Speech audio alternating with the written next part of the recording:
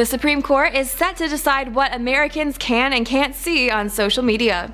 It's hearing arguments about laws passed by Florida and Texas which would restrict how social media platforms moderate their content.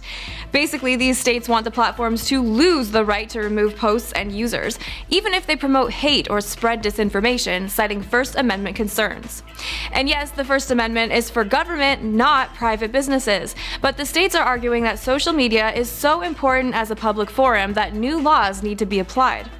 Meanwhile, the tech industry has countered that these laws violate their First Amendment rights since it forces them to publish content it finds damaging.